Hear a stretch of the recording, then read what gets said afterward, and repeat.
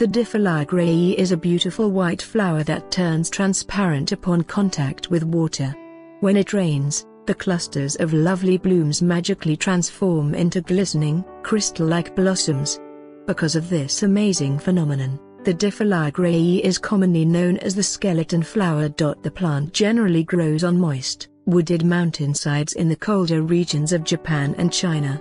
It is recognizable by its large, umbrella-shaped leaves that are topped with small clusters of pearly white flowers.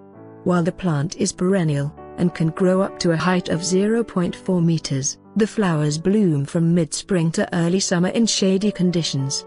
As the petals of these flowers are soaked in water, they slowly begin to lose their white pigmentation, turning completely transparent over time.